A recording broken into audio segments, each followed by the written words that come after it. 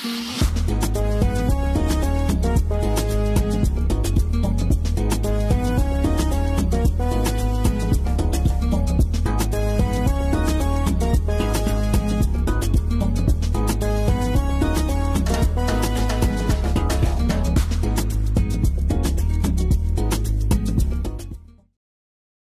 very good morning to you, Nigeria, and welcome to another edition of What's Your Take? My name is Dayo Akintobi, and I'll be taking you through all the major stories that made the headlines last week. First, I'll begin by wishing all of Nigeria a very happy Easter, and may the reason for the season be made manifest in the lives of each and every one of us. As always, I have with me my trusty sidekick, Yetunde Afolabi, who will be reading out the news and telling us all about the major stories of last week. Yetunde, how are you today? Morning, Dai. I'm very well, thank you. And how was your Easter? Did you have lots of free John and fish? You know, Good Friday, we're not supposed to eat meat as Christians. So the meal of choice for Good Friday is something called free John. Do you know what that is and what it's made of? No, I don't. That's the first time I'm hearing it. Ah, okay, interesting. All right, perhaps we should go for some culinary lessons after the show is over. Anyway, Nigeria, trust you're all having a lovely holiday weekend. This is a season of holiday breaks. Easter, there are 2 days of public holidays. Shortly after, there'll be another 2 days for Eid al-Fitr, which is the end of the Muslim fasting. Shortly after that, there'll be May Day, which is Labor Day for workers. That'll be a holiday. And then after that, we're going to have the census, which is another 3 days of no work, which is a good thing for workers because we can sleep. Those of us who are salaried 9 to 5 paycheck to paycheck people, we can get extra rest. But employers don't like it, and daily paid workers don't like it either. So anyway, let's make the best we can of all the holiday seasons. And now in the news yesterday or over the weekend, Vice President Yemi Osinbajo visited the Dia family to commiserate with them over the demise of the late General Dia. And something struck me about what the good Vice President said. He said General Dia proved there's life after public service. That struck me as rather poignant because guess what? The Vice President's tenure itself is winding down now, and I'm wondering, was he looking at what his life will be like after he leaves office? He's saying there's still a whole lot more to life after you leave public service. I'm sure the good people of Nigeria expect to still see Professor Osinbajo being active in national, global, regional, and diplomatic and all kinds of other affairs, in as much as he seems to have acquitted himself quite admirably as a vice president of the country. So, sir, we look forward to still seeing you out there serving the public even after you've left office as vice president. All right. So, the focus of our show today is on the security situation across the country. There seems to have been a bit of a lull when the elections were happening, but all of a sudden now insecurity is rife all over again. So the focus of our show today is on the insecurity situation that's raging across the country. Lucky for us, our guest today is someone who can tell us a thing or two about security. Joining me to give his take on the big stories that made the headlines last week is Bamidele Ologundudu. Mr. Ologundudu is a retired Major General of the Nigerian Army. Welcome to What's Your Take, General. Thank you for taking the time out to join us today. Thank you very much. Ah, brilliant. On a lighter note, let me just ask. The literal translation of your name from Yoruba to English is Black Warrior Ologundudu. Do you think you are destined to be a soldier? I mean, your name is so apt to the career you chose. Do you think that's destiny in the making, that you more or less became a warrior in defense of Nigeria as a career, especially as that's what your name signifies? I think it's destiny because I wanted to be a doctor. Maybe you are aware of that. If I should tell you, I got supplementary form to enter Nigerian Defense Academy, so it wasn't planned. I just took supplementary form because I had my GCO levels then, and I just saw a supplementary advertisement. Please, if you have your GCO levels, come and write your exams. And I went to write the exams, and today I'm a retired Major General. So it was destiny not planned. It was supposed to be medical doctor, planned. Well, destiny has a way of throwing us curveballs on the best laid plans. So, Black Warrior, welcome to our show. Yesterday, over to you. Don't dare call him Black Warrior when you address him. He's General. Because the army... Ladies have immunity with me. Ladies have immunity. Oh, you won't make a frog jump on Ikorodu. No. Ladies have immunity. Okay. All right, yesterday, General says insurance covers you. So, go ahead. Banditry and kidnapping. Business has resumed fully after a lull occasioned by the elections. There's been a rash of killings, abductions, and general mayhem unleashed across the country in recent days. In Benue State alone, suspected killer herdsmen gunned down 87 people in Benue State within 48 hours, 34 of them in a nocturnal attack on an IDP camp on Good Friday. In Zamfara State, 80 children were kidnapped by terrorists, bringing the number of Nigerians kidnapped by gunmen to 333 over a 6-week period. Gunmen and terrorists have also been responsible for attacks in Abuja, Lagos, Cross River, Niger, Taraba, Rivers, Delta, Edo, Nasarawa, Kaduna, Kano, Ondo, Adamawa, Ekiti, Ogun, Osun, and Plateau states. The burning question on Nigerian lips is, amid all this mayhem, where are our security forces? Where's the DSS? Where's the army? Where's the police? Perhaps your guest can help us better understand what is happening or not happening. Dio, over to you. General, yesterday paints a really bleak picture of the security situation across the country. Things are so dire that Governor Ortom of Benue State told President Buhari ahead of the weekend that beyond condolences, he should go and fish out the killers of Benue people. Surely that must be a first. A governor rejecting the president's condolences over the killing of the people in his state. How do you see this whole insecurity issue? I mean, IDP camp, internally displaced persons camp. These are people who are impoverished, who are dislocated, who are desperate, and you go there and you eliminate so many of them. What is fueling this insecurity problem? You, as an insider in the army and a current consultant to the Nigerian Army Resource Center, can you give us an insight into what really is responsible for this insecurity in the country? Yeah. I think it's a combination of bad governance, and what I will call inability of Nigerian police to function. Whether you like it or not, internal security is the job for Nigerian police. Until you restructure, re-equip, and retrain the Nigerian police to do its job, I don't think we are going to have a solution to this security problem. I could see when you are listing those who should be responsible, you first mentioned Nigerian Army even before Nigeria Police. It's totally wrong. Where are the mobile police force? You must have an organization ready to confront violent crimes. Until you have that, they do it 24/7. The military is not supposed to do that. We are not the ones to do that.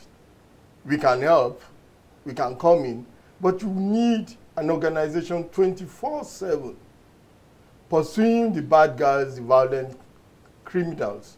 And until you have that, you can't solve Nigerian problem. The Nigerian police must be restructured, re-equipped, retrained to do its job. But General, the homegrown terrorism we have nowadays, the terrorists we have, they carry sophisticated weapons, they have deep funding, they have the resources that they can marshal for major onslaughts. It's the Nigerian police who still carry ancient AK-47s, who don't have money to fuel their vehicles, who are not really trained in the type. I mean, Nigerian police, the way we see it as Nigerian public, is that they're for enforcement of law and order, traffic control, investigating crimes like murder, local crimes that are within communities. But when you're looking at an organized effort like terrorism, an enemy you can't see, is the Nigerian police. Isn't that why the army was called in? Is because it is beyond the capability of the Nigerian police to cope with? Well, I think we are getting it wrong. internal security is a secondary assignment for the military. It's not our primary assignment. We can be called in to help, but once the situation stabilizes, we are supposed to withdraw. The truth is, it is the job of the police. And by the way, our police no longer carry Dane guns and the type of guns you are talking about. They carry Kalashnikovs, just like my men. Mm-hmm. And the problem is their training, the ability to confront the robbers. You can't fail to train. You can't fail to equip. You can't fail to organize. And you want to face robbers that are now organized, criminals that are now organized. Mind you, it's more or less a business, a criminal business enterprises we have in Nigeria. And that is why they are so organized. And you have their names, and some of them take ransoms, and they come, you know, in the open and talk. Do I hear you making a case for state police? Because you're talking about the fact that there needs to be a restructuring, that there needs to be re-equipping, retraining, all kinds of stuff. Are you alluding to the fact that maybe the power should devolve from the center in terms of security? Well, I always believe you cannot protect my little village from Ondo State all the way from Abuja. It's not possible. And it seems we have accepted more or less, at least in theory, that we must have state police.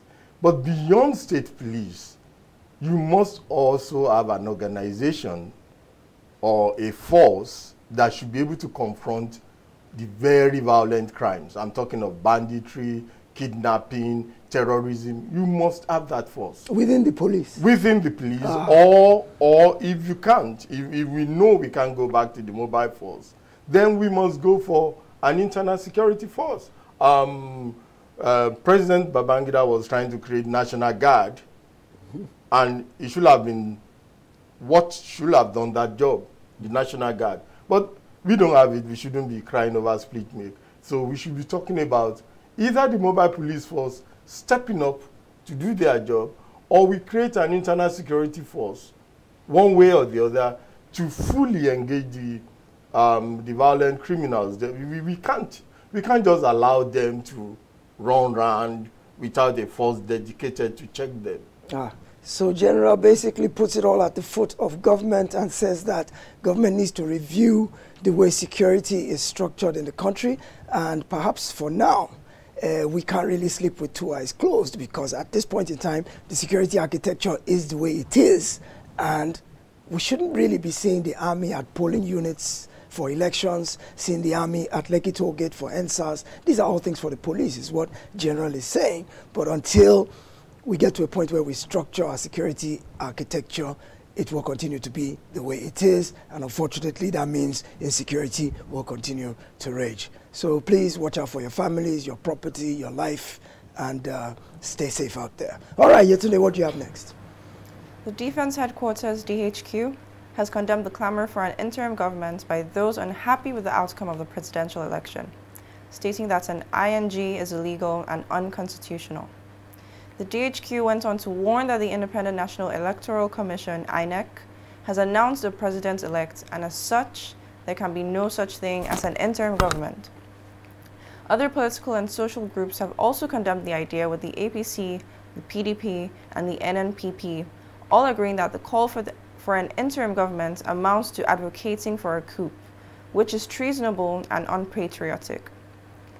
The House of Representatives has also dismissed the calls for an interim government, asking the DSS to arrest enemies of democracy. The Labour Party has, however, said that the military cannot interpret the Constitution, advising that the DHQ to avoid politics. A media aide to Peter Obi, the party's presidential candidate, Tayo Basi, was quoted to have said that the military should stick to its defense role instead of striving to interpret the Constitution for Nigerians. All yours, Ayo.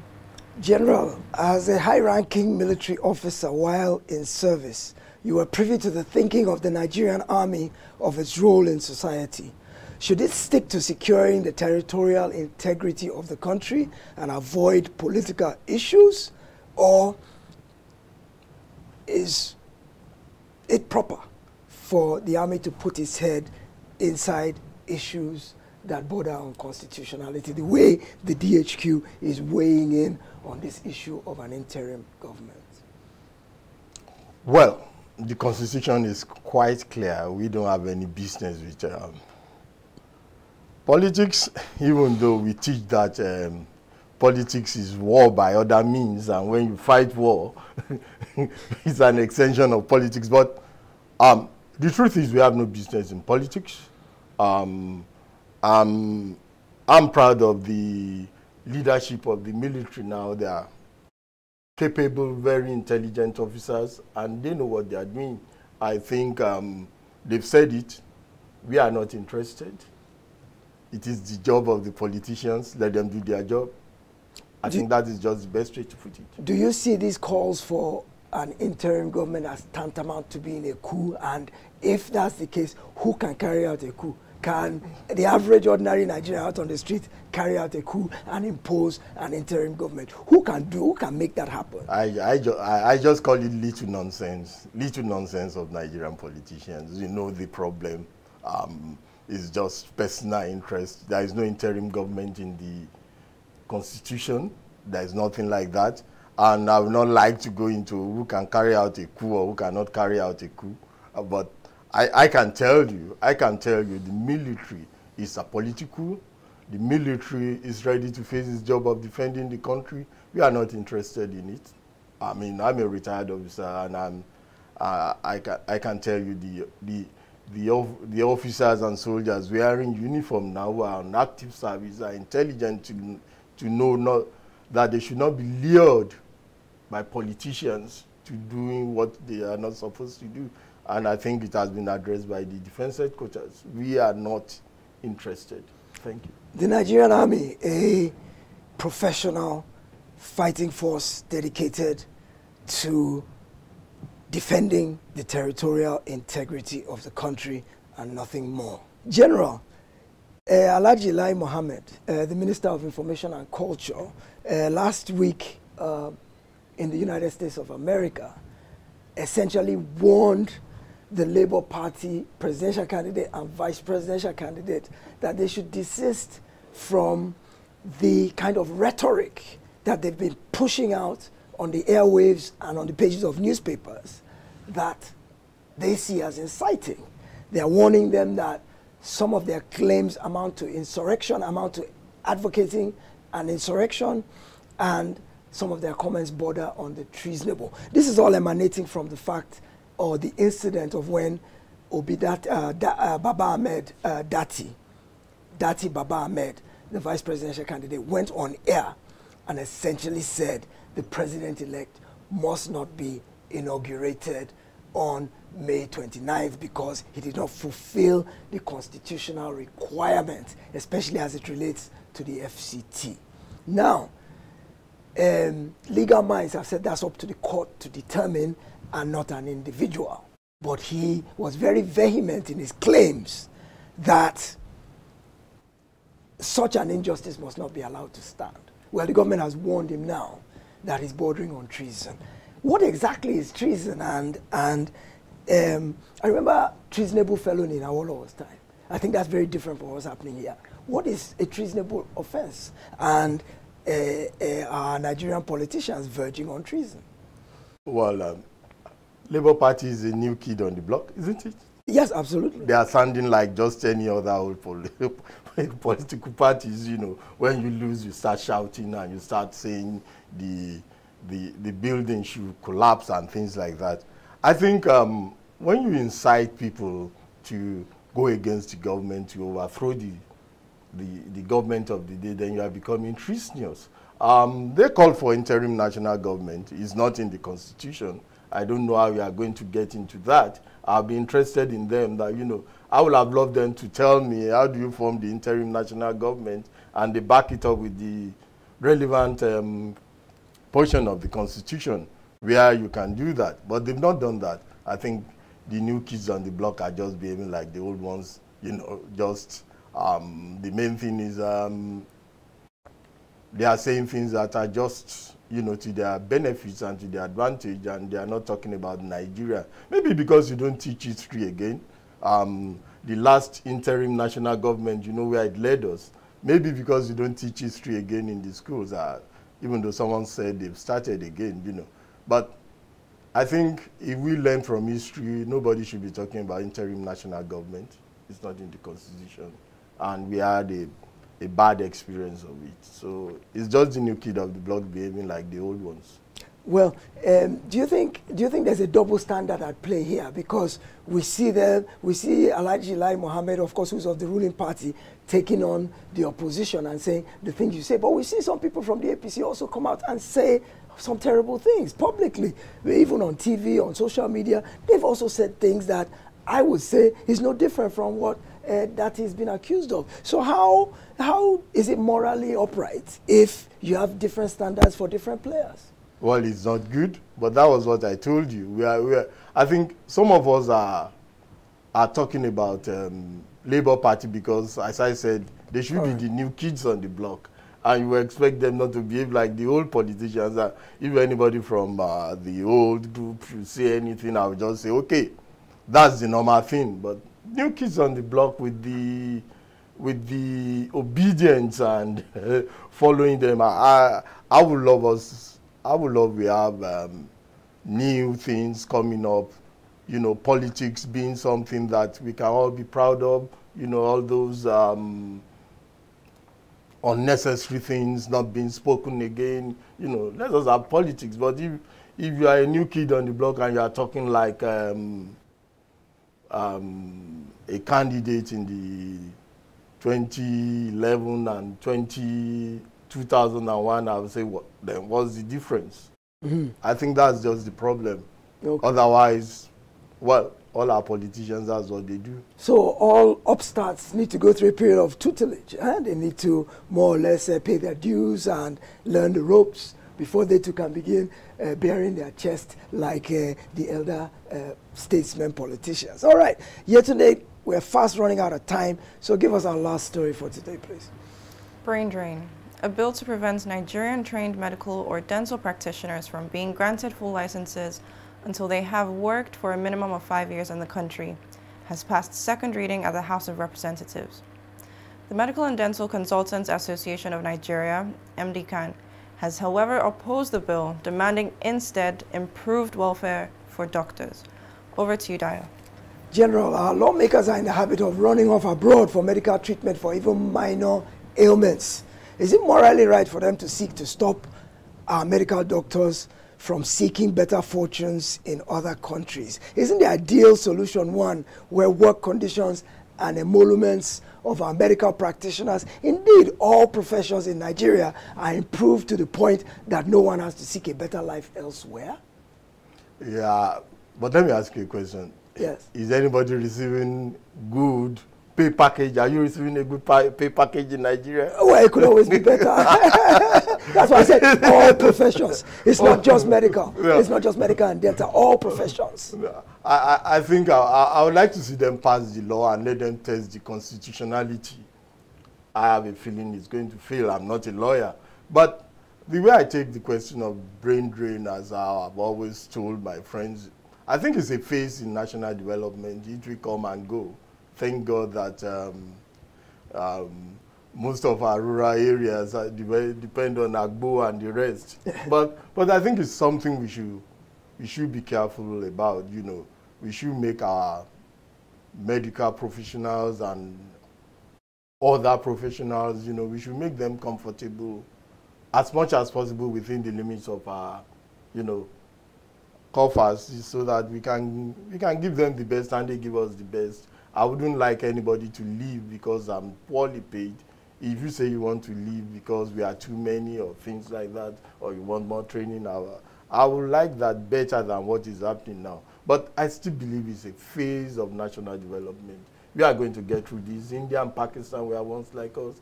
I think our physics teacher then in Igbobi College was a Pakistani. Okay, so the general does not believe that the mass exodus of Nigerians to other climes is detrimental to national development. In fact, he thinks it's a relatively good thing. That, of course, hinges on them going to other climes, learning stuff, and coming back to play a role in developing our dearly beloved country. And that is the much we can take today on What's Your Take.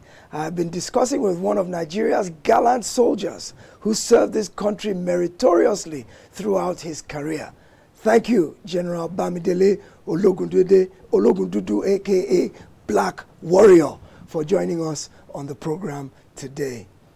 It's been nice being here. Thank you. Wonderful. Thank you all for watching Nigeria. My name is Dayo Akintobi. We'll see you again next time. Have a great day and a superb week ahead. All the best.